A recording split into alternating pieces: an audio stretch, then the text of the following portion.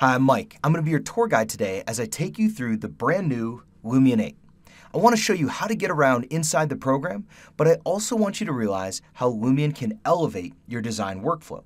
Forget what you know about rendering. Lumion is different.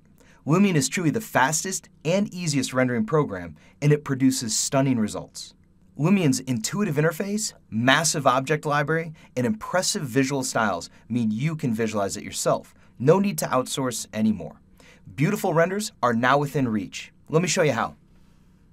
Once you've installed Lumion and click to start it up, a benchmark process will check the speed of your computer. The results are shown by this bar at the bottom.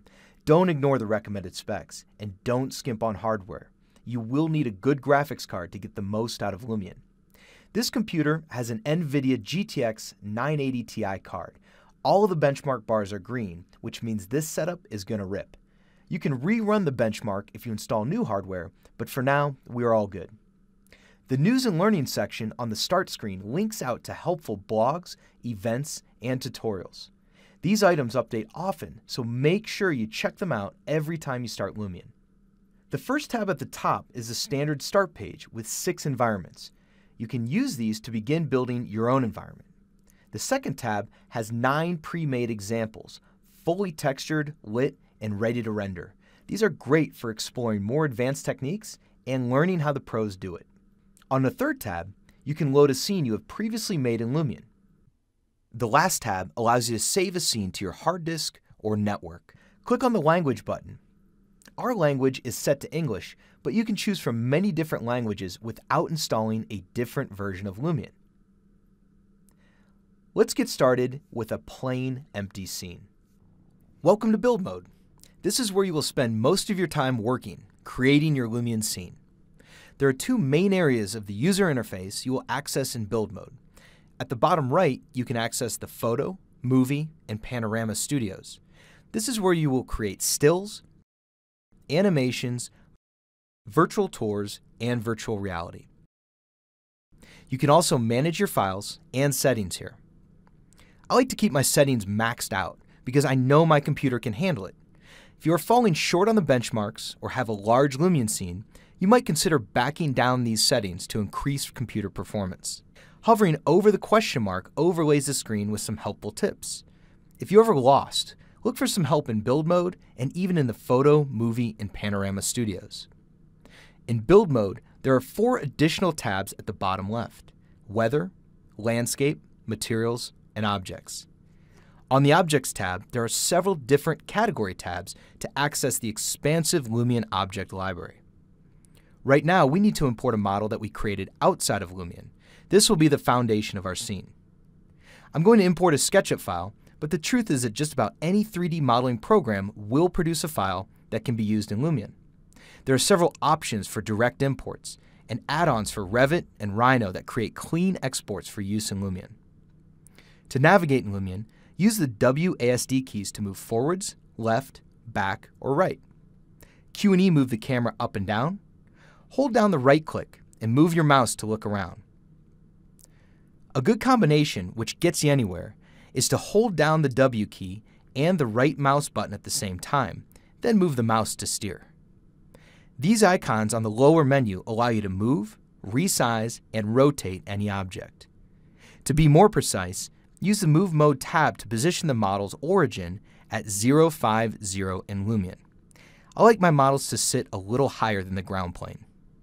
Now select the Materials tab on the left. Hovering your mouse above any material highlights it. If you click on a material, you will see the Lumion material library appear. There are 4 main categories of materials: Nature, Indoor, Outdoor, and Custom. Each has several subtabs. You can either swap an imported material with a Lumion material, or you can add Lumion properties to an imported material. Glass, grass, and water are good candidates to be swapped out and replaced by the animated, optimized, realistic Lumion materials. Lumion has trademarked Pure Glass presets available in the Outdoor Materials tab. You can change the specific properties of any glass style that you select. Adjust the sliders to get the look you want. I like a little relief in my glass to take the computer edge off. If you're good with texturing in your modeling program, it is best to add Lumion properties to the imported materials. Make it a standard material and adjust the gloss, reflectivity, and relief. There are several other tabs to adjust position, orientation, transparency, settings, weathering, and foliage. With these sliders, it's easy to achieve an authentic look. While I'm landlocked in Denver, you might be designing lake cabins in Minnesota or skyscrapers in Miami or beachfront mansions in Malibu. Regardless of your project's location, it's easy to control the environment in Lumion. Even water is easy. So let's step out of Denver for a moment and take a look at this project on the coast. The second tab on the left opens the landscape functions, and the bottom menu now offers different options. Let's switch on the grass. Using the sliders, you can adjust the size, height, and wildness. You can change the overall style of the landscape here. If you mark your model as terrain, you can paint it like this. Get the look you want by adjusting the pattern, brush size, and speed. You can add an ocean with one click. Adjust several properties using the sliders to create the right look. The top button on the left gets us the weather options. You can change the sun direction and height using the dials at the bottom left. You can select from several cloud types and easily control the amount of clouds using the slider. Alright, back to Denver. The lowest button on the left gets us back to the Object tab, where we can start to detail our scene. There's a lot of objects to choose from. Hover on the category buttons to see their names. Now click on the Object thumbnail. Notice the size of this collection. Each of the tabs has several subtabs. You can sort through any collection with a search. Let's try oak. Click on a tree, then click in build mode to place it. All of these landscape objects are pre-animated, truly optimized for Lumion. They even respond to weather. You can see it gently blowing in the breeze here. You can get your planting plan modeled really fast using the mass placement function. Click to start the line, then hold Control to add points. This menu pops up for you to adjust spacing, rotation, number, and offsets. You can add other objects to the mass placement path and they will be mixed in. You can always edit an object's properties by clicking a node with the Move tool. Adjust the transparency of a tree to help your design show through. If you move the mouse to the top of the screen, layers will appear. You can have up to 20 layers. It's good practice to assign different object types to different layers. I like to use layers to separate imports, lights, landscape elements, and entourage objects. You can see I'm switching on the layers. This is a scene built earlier, but the layers were hidden. Looks pretty good. I think we're ready to take some photos. The camera icon on the right gets us to the Photo Studio. This is where you can take snapshots of the scene you've built. The interface changes a bit, but you still move around your scene with the same navigation controls you use in build mode. You can save camera locations by clicking above the camera slots at the bottom of the screen. Clicking on any stored location puts the camera back in that spot in your scene. The dots at the bottom get you access to each photo set. There's room for 100 cameras. Styles are truly the easy button in Lumion. Click on a style to get stunning results with very little effort. There are realistic and sketchy styles. I like to use a sketchy style early in the design process. This way it doesn't feel like I've worked everything out just yet. It leaves a little to the client's imagination. It can also make an incomplete model look a little more intentional. Here are renders of this project using only styles. The FX button at the top left is the door to Lumion's effects. Add several effects to build your own unique blend of visual herbs and spices.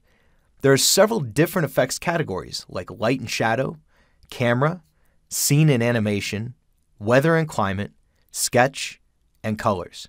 Let's start with the sun effect.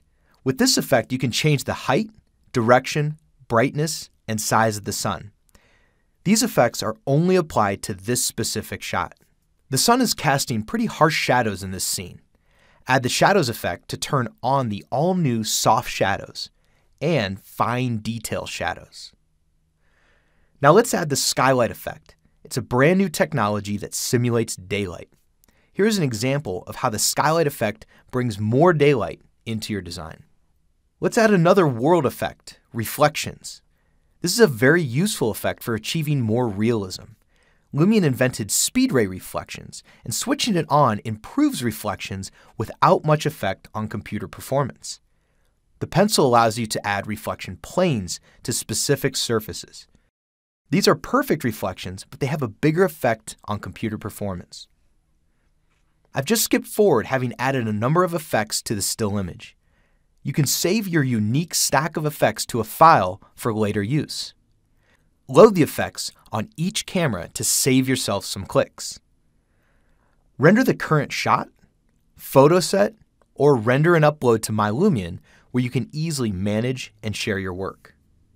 Switch to the movie studio by clicking the icon on the lower right. This is where you become a director. Your job is to tell the story of your design. Let's record a camera path. Like before, you move around your scene clicking the camera icon to store camera locations. The difference now is that Lumion fills in the camera path between the locations to make a movie clip. You can change the speed of the clip with these arrows. Slower is always better. Let's create another clip by selecting an empty slot. Now we've got 2 clips. You can drag and drop to change the clip order. You can play the clips back individually or all together. You'll see a vertical line separating the clips when you play them back all together. Effect stacks work in all of the different studios. Let's load our effect stack for a daytime render. The handheld camera effect has been updated in Lumion 8, so you can now look at a target.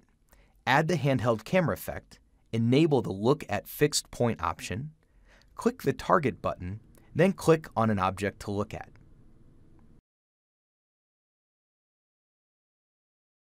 Keyframes allow you to animate effects.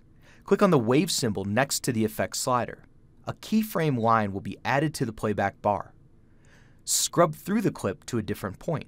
Then click the wave symbol again to add another keyframe. You can see that the sun height moves as the clip progresses. It's a neat way to create a sunset. Do the same to the clouds to create a true time-lapse effect. The Mass Move tool allows you to animate a busy street with very little effort. Click on the pencil to edit the effect. You can play back the Mass Move path to check out how it looks. You can adjust various things like car speed and direction. Pressing the Recalculate button shows how it looks with the new settings. The motion blur effect will complement this clip nicely. Now let's render the whole movie by clicking on the green button at the bottom right. You get a menu which allows you to choose the render settings. Keep in mind there's a trade-off between quality and render time. 5-star, 30 frames per second at Ultra HD 4K is a very high quality output. You'll be prompted for a file name and location. Render time depends on chosen quality level, graphics card, and the length and complexity of your movie. This is a brief glimpse of the rendered output. Pretty spectacular. Now let's take a look at the Panorama Studio. Again, the interface changes a bit, but the idea is the same. Move around your scene, select locations, and label each one. Each location will eventually be rendered as a 360 panorama and uploaded to Lumion for sharing and viewing online, or for use in a virtual reality headset. We now have 6 locations. We will load the effect stack that we created earlier to each of the positions. Let's first render as a virtual reality output, suitable for the Gear VR, Google Cardboard, Oculus, and HTC Vive. There's a big difference in the time it takes to render draft quality versus production quality. So, unless it's really necessary, select draft quality. You can also render the panoramas to Lumion. This will send an email with a unique link to your online render. This link can then be forwarded to anyone you like so they can navigate around the latest design right away on a phone, tablet, or computer. It's rendering to Lumion now. Fast forward, we can now view the renders on the Lumion website. You can jump between viewpoints by enabling these eye symbols. Or you can jump between them in order using the arrows at the bottom left. Clicking on the Settings button in the Panorama Studio takes you to your online management environment. This allows you to view and manage all of your Lumion projects. The most powerful feature in Lumion is its seamless workflow. You can continue to make changes in your model throughout the design process and easily reload it back into Lumion. Click on a texture, then click on the menu button and choose Re-import Model. The changes are visible in the Photo, Movie, and Panorama Studios. Re-export and you are off to the next presentation. This is truly a seamless workflow. Thanks so much for sticking with me through this tour of Lumion. I hope you picked up some valuable tips and tricks along the way and ultimately realized how Lumion can elevate your design process. Now, be sure to check out some of our other more in-depth, step-by-step tutorials to pick up on some more advanced techniques. At this point, don't be shy. Open Lumion, get in there, and start making some beautiful renders. You can do it. I'll see you next time.